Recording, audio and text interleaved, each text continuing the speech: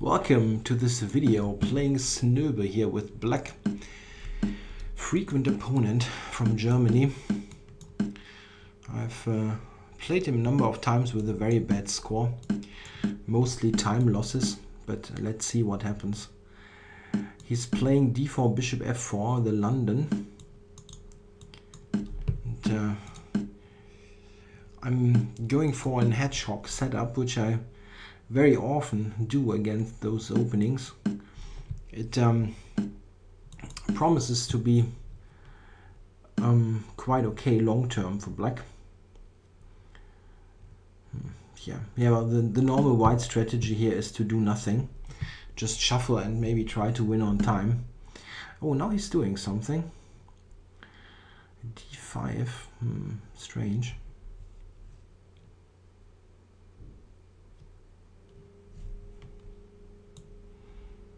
Okay, I'm blocking the queen side, going for e5. Should I do e5 here? Yeah, I can do that here.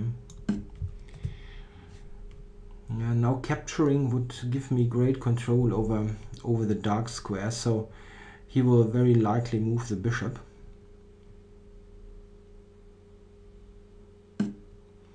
Yeah, and let's see. Maybe rook d8. Just trying to improve slightly. I'm controlling f5. Maybe activate the bishop on h6 or g7.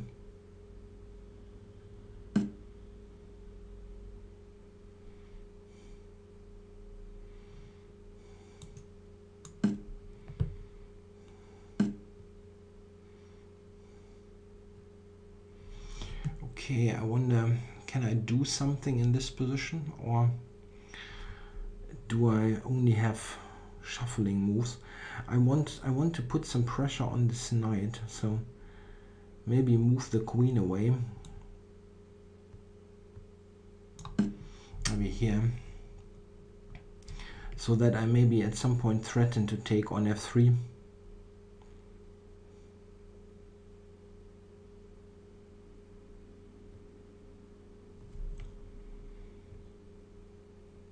Yeah, taking on f3 and trying to, would also nice to see d4, d5, which would give me the square here on c5, of course. And I move the knight on f6.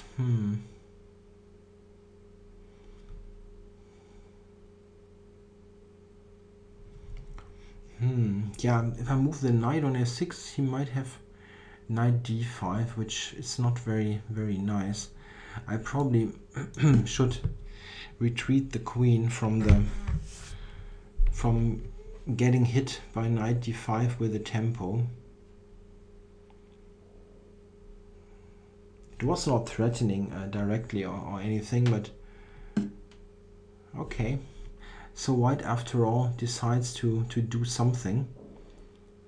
I'm not quite sure what. I mean, what it's doing. If I take d4 and he will go here, maybe.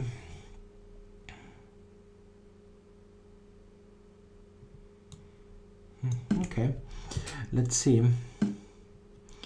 I can also take on f3 first and then take with the knight. Take on f3, he takes on f6. Take on e2.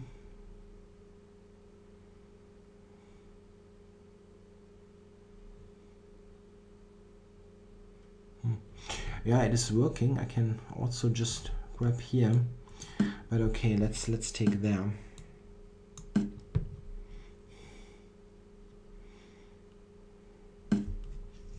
Yeah, I wonder, knight c4, yeah, might give white play here.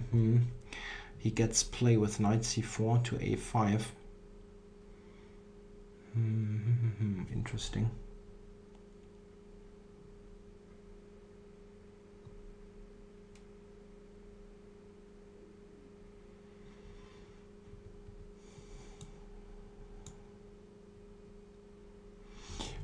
Yeah, I wonder if I should take with the pawn.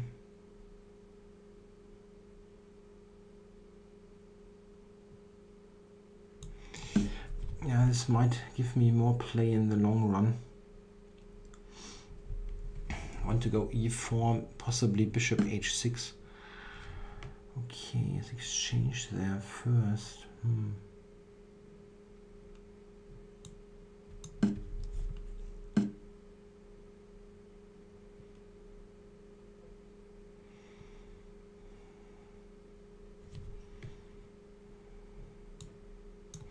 Okay, so we just have some trades here, and he keeps this pawn on a5.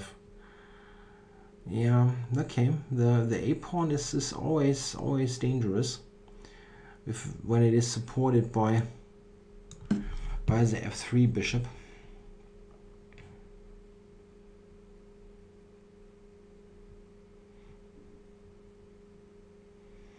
Yeah, but I have an extra pawn in the center and ideas with bishop h6.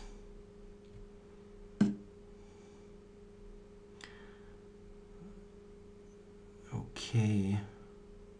Time warning. Didn't really think that this was so great, but thought knight g4 maybe. Isn't this a move?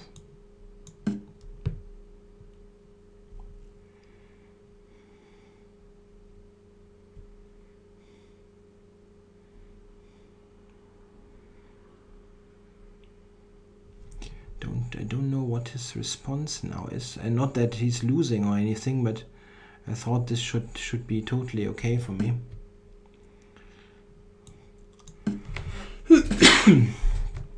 So I can take I can take a4 now.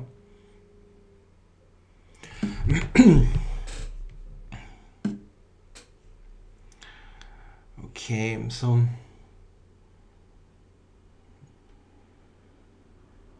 yeah, f7, no? f7 could be an issue, so let's protect it for the moment. Yeah, he's up on time, and now we have the main scenario where how he's winning games against me. just just out of nothing positions and then on time.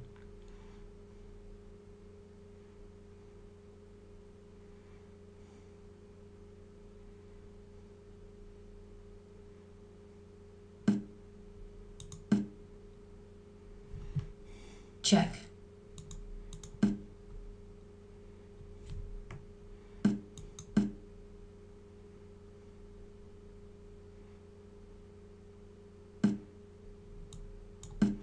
Yeah, this position is just nothing for white, absolutely nothing.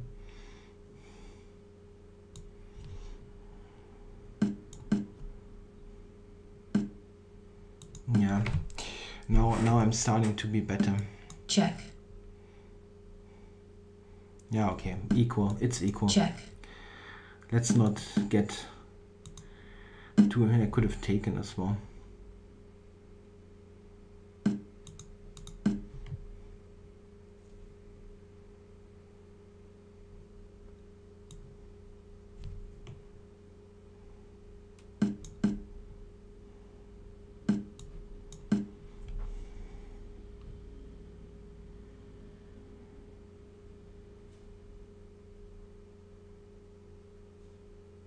Yeah, 9 seconds is tough. Check.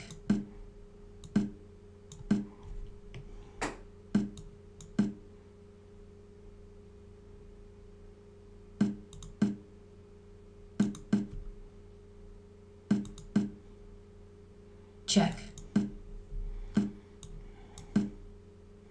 Check. Yeah, this Check. is why this time control is so great. Check.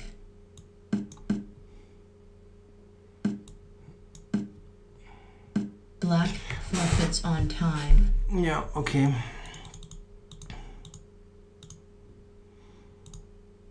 Yeah, this is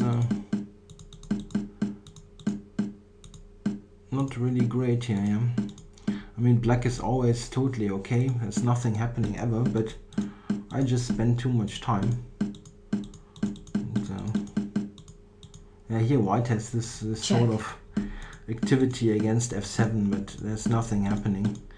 And here black is better. Yeah, I can just play f6 and so on. But okay, I have 16 seconds. No, it's just not very great if people can play nonsense like g4 against you and still win because you're low on time.